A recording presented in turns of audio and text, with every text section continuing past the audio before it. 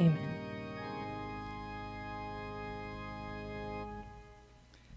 I'm going to invite Teresa up to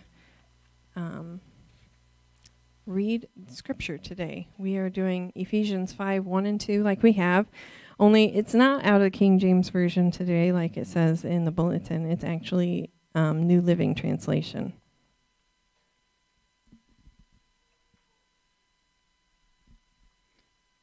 Imitate God, therefore, in everything you do, because you are his dear children. Live a life filled with love, following the example of Christ. He loved us and offered himself as a sacrifice for us, a pleasing aroma to God.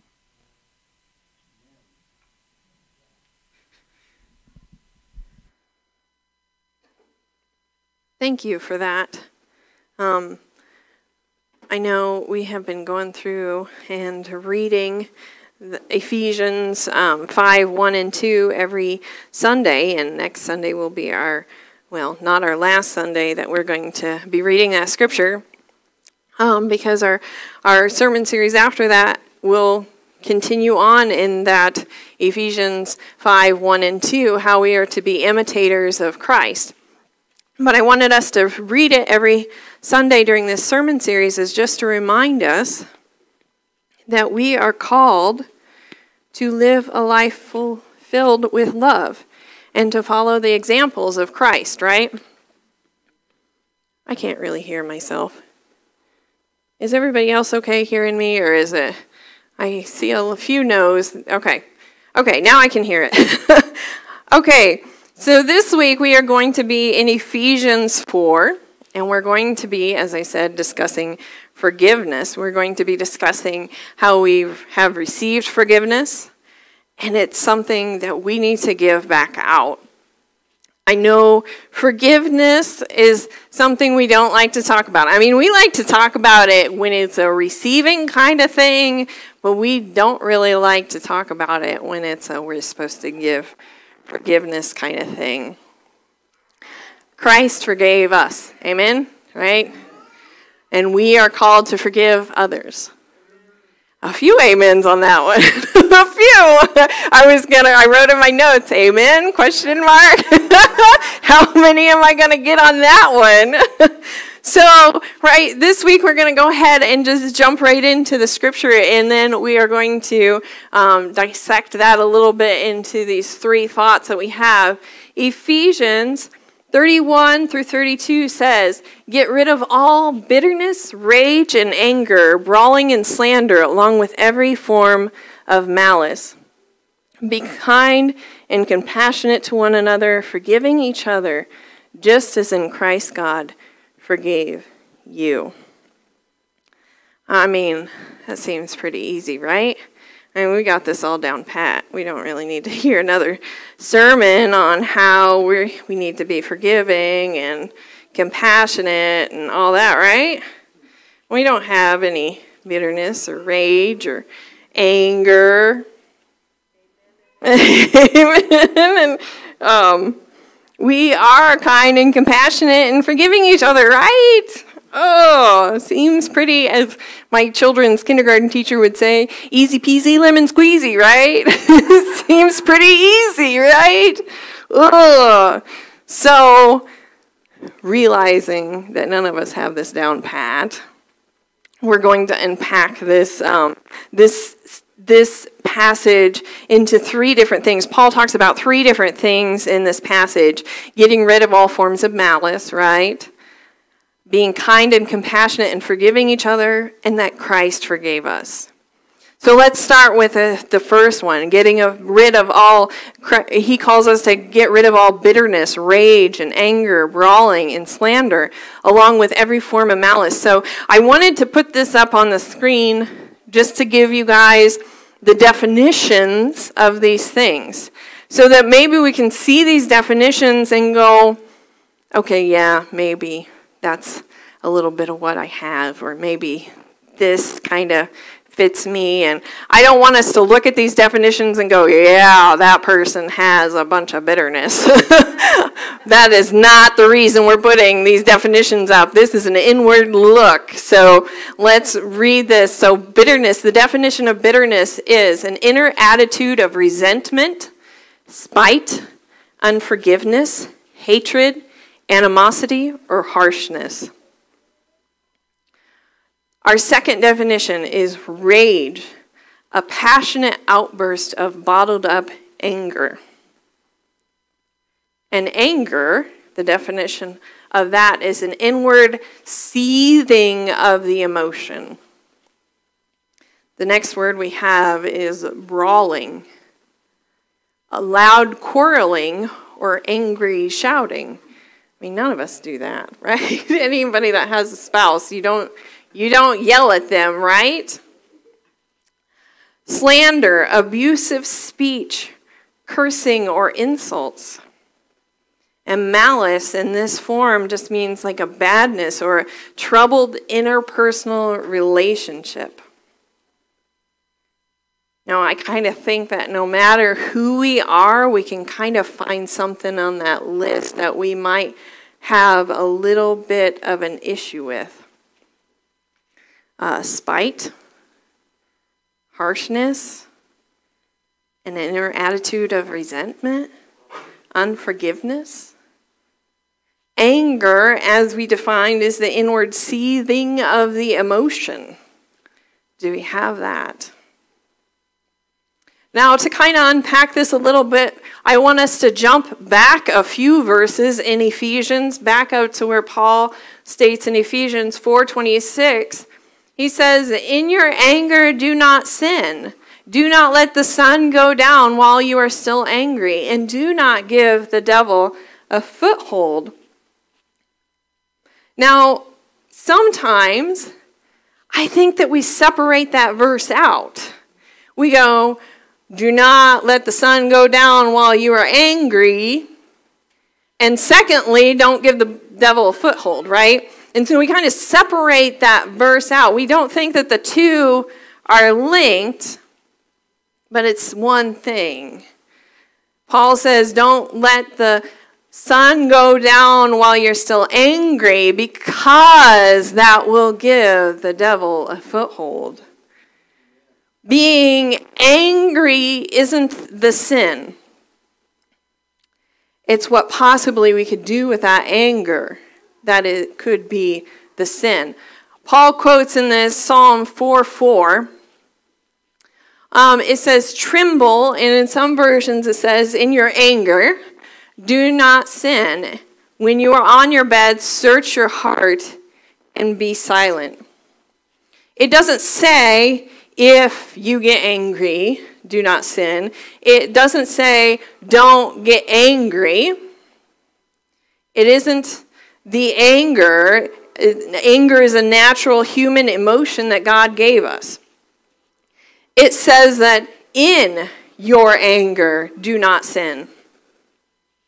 Paul goes on to explain that. Do not let the sun go down while you are still angry. And do not give the devil a foothold. Don't hold on to the anger, because if you hold on to anger, there's a high probability that you are going to let Satan tempt you into sin. As we said, anger is defined as the inward seething of emotion. It could very easily lead to any of those that we just listed: the bitterness, rage, brawling, slander, malice. Anger infiltrates our heart.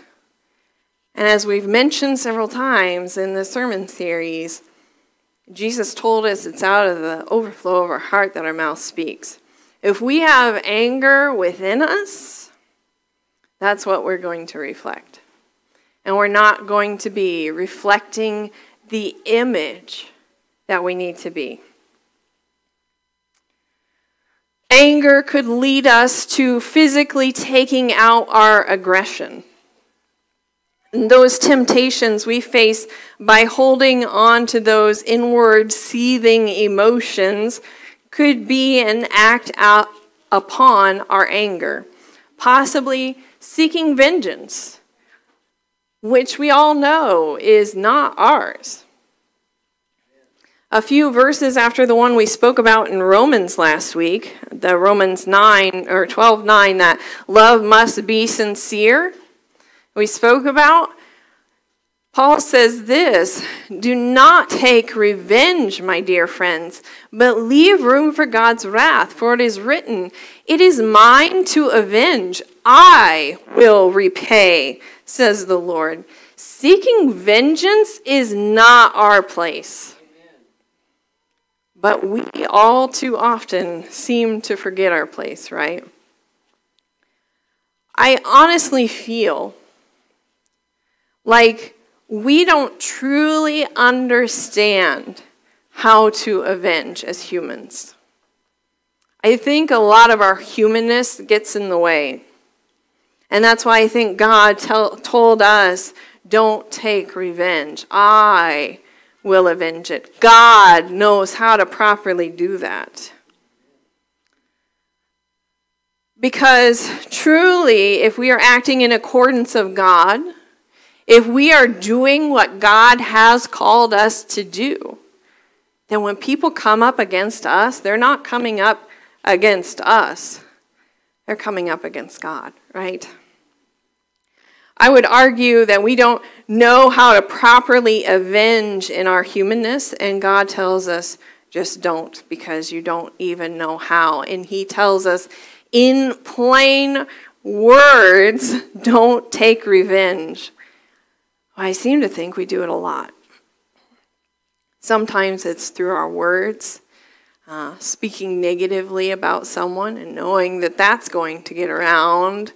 You have negative feelings towards someone, and so you're going to tell other people that you have these negative feelings towards them, and that they're going to have negative feelings towards them, and it just kind of goes from there. Sometimes it's our heart attitude towards someone. And that shows in our hearts. Sometimes it's our actions that we try to stage vengeance, right, for someone. And that truly speaks to our heart issue, not theirs. Many psychologists agree that anger is most easily dealt with in the early stages of its development. And we could hold on to it and have that inner seething emotion, or we can let go of it. And many times holding on to that anger clouds our judgment on a lot of things. The best way for us to deal with this anger is to take a breath, step away, take a moment to breathe instead of reacting immediately. We tend to want to react. We just want to lay it all out or lay them out, right? Our anger flares, and when that happens, we need to take a hold of it. We tend to react out of our anger when our anger flares instead of out of compassion. When we allow ourselves to take that moment and to take a breath, oftentimes we might find what would have been our reaction would have been an over-the-top reaction to a minor offense. A lot of times we tend to bottle up our anger throughout the day, and then we have one thing that just sets us over the edge, and boom, that's when we go off, right? In our anger, in our moments of anger, we tend to try to put ourselves in the position of the plaintiff, so the person that was wronged, the person that was hurt, and also in the position of the judge, right? And when I thought about that, I thought about our Romans Bible study that we did, and I thought about that commentary that William Greathouse had written over that, and he referred to Romans 3 as this courtroom scene. We stand condemned before the judge of the universe. And God is not only the judge, but he is also the injured party in this, right? He is the plaintiff in this. In Romans 3:21, it says, "But now, apart from the law, the righteousness of God has been made known, to which the law and the prophets testify.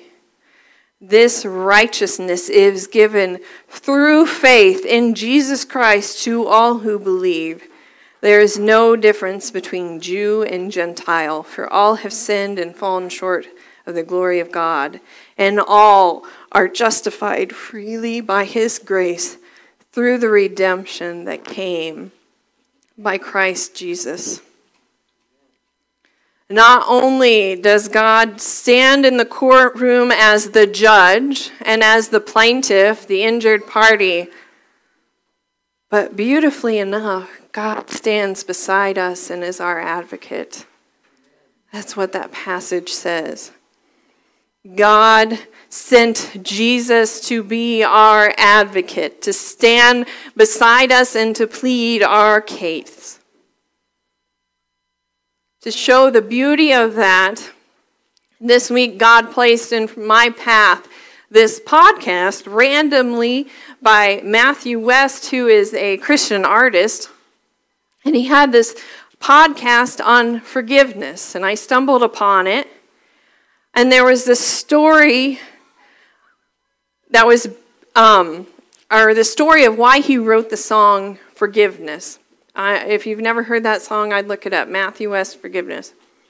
But the reason why he wrote this song was because he had heard this story, this tragic story told to him by Renee Napier, who lost her 20-year-old daughter, Megan Napier, in a tragic accident. And I won't tell her whole story. I will let her. We have a video of her story, and I'll go turn these lights out.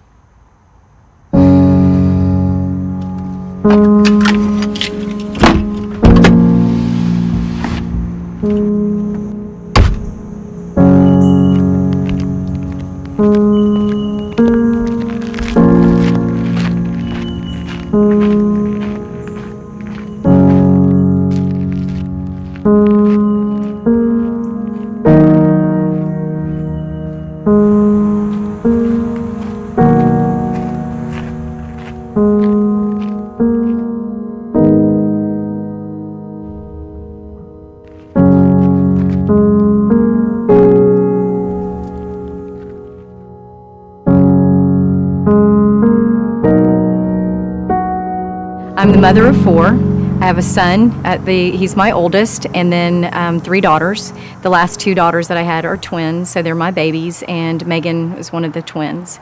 And my love for my children is immense. I just totally poured my life into my 4 children.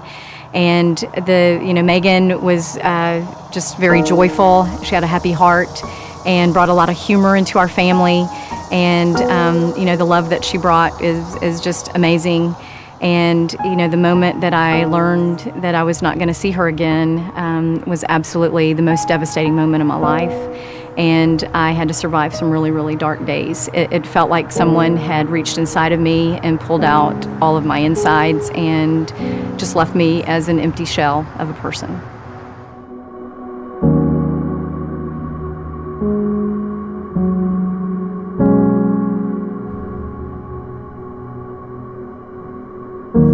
It was a Friday night, and a buddy called me up, and he wanted to go down to the beach to watch this band play, and I thought it sounded like a great idea. And so we went down there and we had a couple drinks. You know, I never really thought that when I left the bar that night, 2 innocent lives would be taken.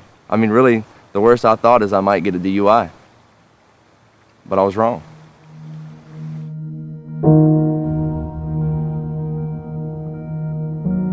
I mean, prison's like hell on earth. I mean, it's a really dark place.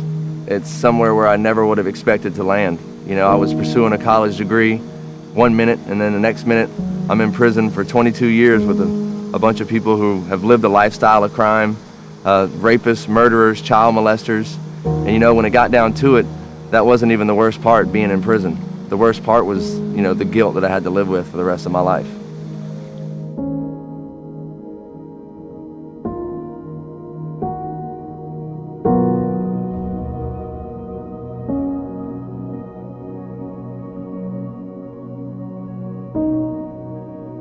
The fact that Eric is the exact same age as my son made me think about him as a son, and not necessarily as my own son, but I reflected on my son being that age and realized that my son could make that same decision, because it is a choice. And as I thought through that, you know, I realized that he was a good person as I got to know his family and got to know things about him, that he's a really good person who just made a really bad choice. And because of that, 2 girls died, and you know, it's a horrible tragedy. And you cannot take back what happened. Me hating Eric forever is not going to bring Megan and Lisa back. And I just knew that it would be better for our healing and for moving forward to be able to forgive him, and you know, for his family as well, because his family's living with a horrible tragedy. You know, even though they're on the other side, they're affected by the grief and the sadness and the sorrow and maybe even shame. And I just felt like it would be better for everyone if we could all heal together.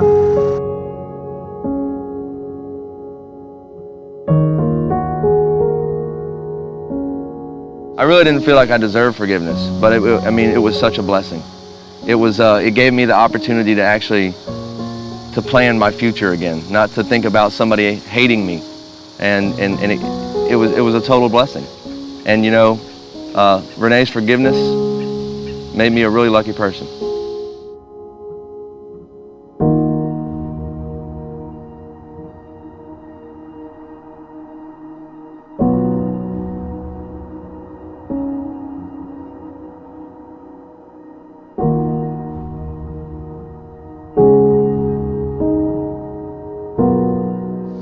I made one bad decision, and it's something I'm going to have to live with for the rest of my life.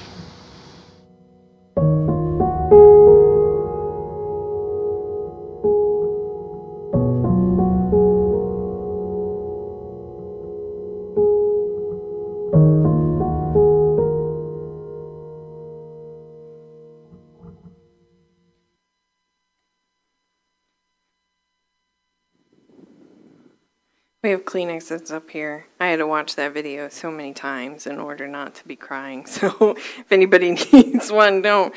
I'm not going to think anything less of you if you need to come up and get one. I love how Renee said it. She stated, I feel like it would be better for everyone if we could all heal together. She recognized him as a human being, as God's creation, and recognized that there needed to be healing on both sides of that situation. And her forgiveness opened the door to that healing. What that video didn't state, that she did state in the podcast that I listened to, was during the trial, Eric was very unrepentant, pled not guilty, continued to act like he was not guilty of this crime that he had committed. He even wrote the family a letter, and she said it was an apology letter, but it wasn't really apologetic to his actions. During his sentencing trial, Renee was able to get up and to give a statement, a victim statement. And in the middle of that victim statement, she turned to Eric and said, I forgive you. What power in those words. to forgive someone that doesn't even seem to be taking the responsibility of their actions. But that opened the door. And he was able to move forward, knowing that one of the people that he had hurt the most had forgiven him. And truly, it led him to a relationship with Jesus.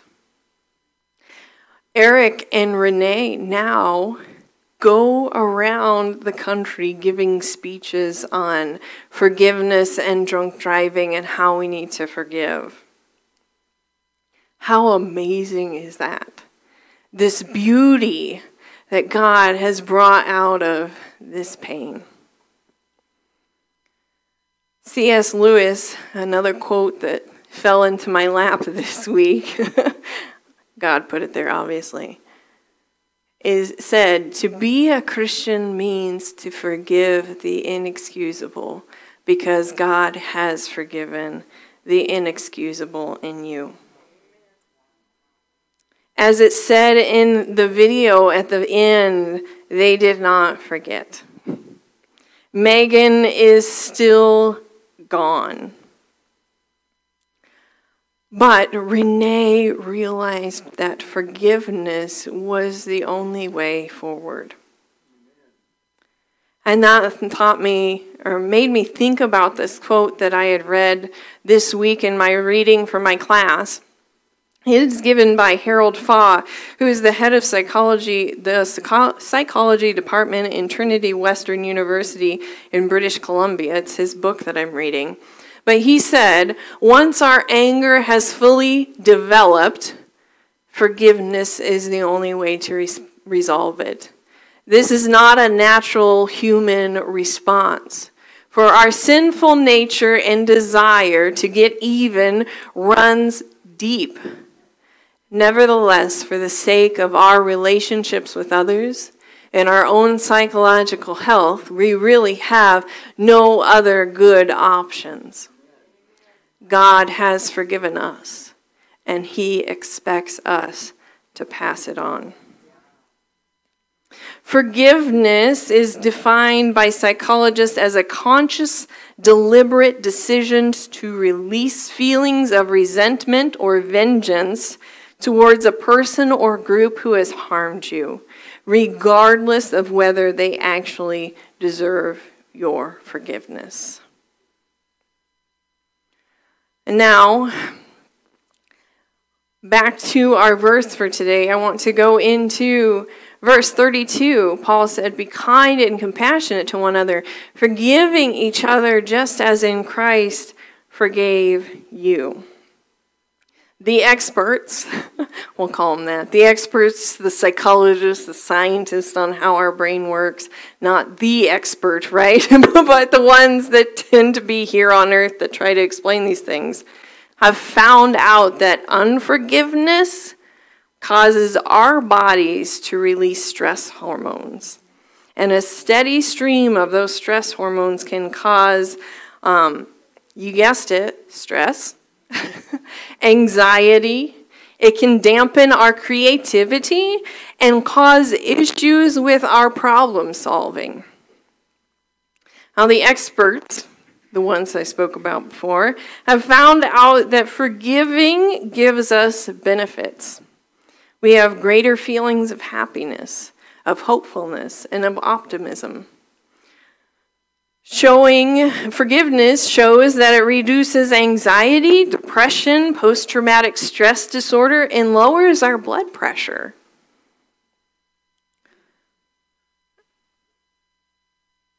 Just so you know, I used to have an issue with my anger. I know, you probably look at me and go, what? No, you didn't. You can ask my family. I used to have an issue with my anger because that's what I saw, not necessarily in my parents, but in another family member that I had, was a lot of anger. And so I had issues with my anger.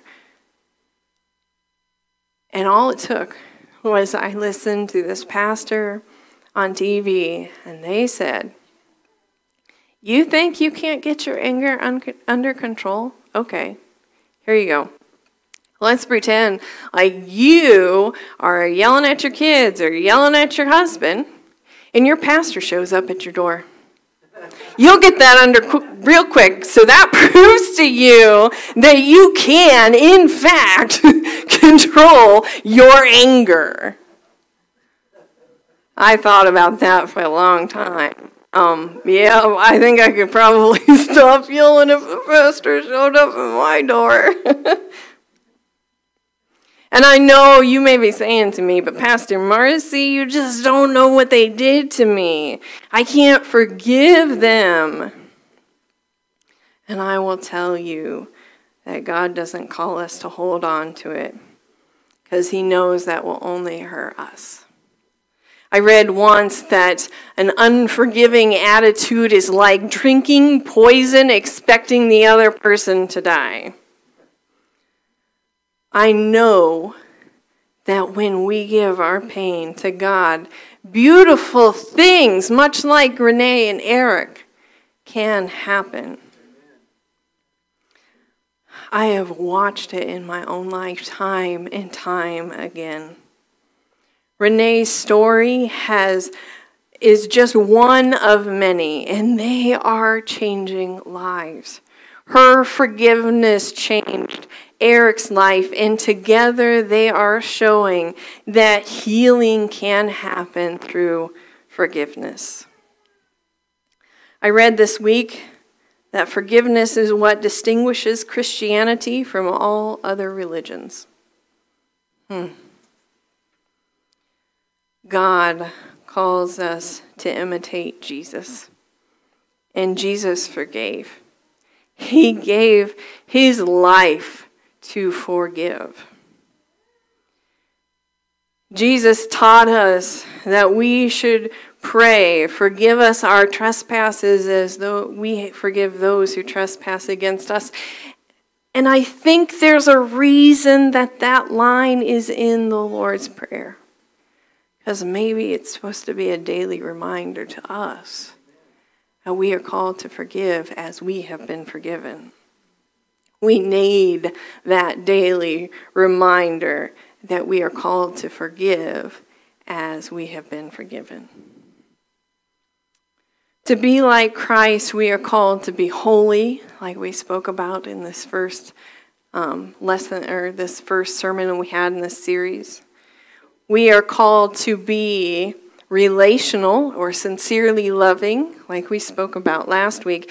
We are called to be forgiving, as we're speaking about this week, and we are called to be self-sacrificing, is what we'll speak on next week. To show God's love forgiving us. This is that amazing grace we sing about that has been extended to us. And we are called to extend that beyond ourselves. Jesus tells us in Matthew 6, verses 9 through 15, "This then is how you should pray. Our Father in heaven, hallowed be your name. Your kingdom come, your will be done on earth as it is in heaven. Give us today our daily bread, and forgive us our debts, as we also have forgiven our debtors. And lead us not into temptation, but deliver us from the evil one. For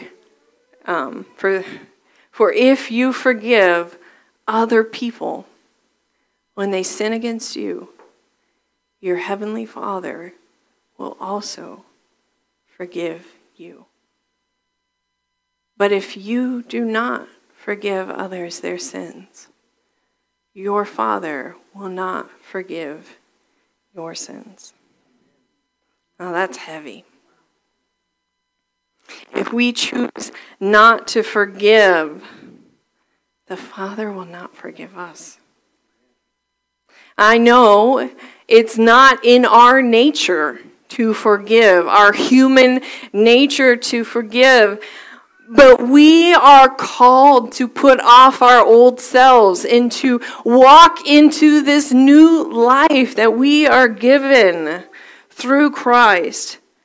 We are called to act contrary to how we feel we should act. In a minute, we are going to sing, I Surrender All. And we are called to surrender our all. In that, we surrender our old selves. We surrender the right for vengeance, right? The right to get even. We surrender the anger that we feel. We surrender the bitterness. We surrender the rage. We surrender the anger. We surrender the brawling. We surrender the slander. We surrender the malice. And we embrace that we are called to be kind and compassionate. And we embrace that we are called to be forgiving as much as we embrace that we have been forgiven. As I said, we're going to sing, our closing song is I Surrender All, but as we're singing it, I want us to really search our hearts. Really search our hearts and see if in fact we have absolutely surrendered all that we have to surrender. Let us pray and then we'll sing that song.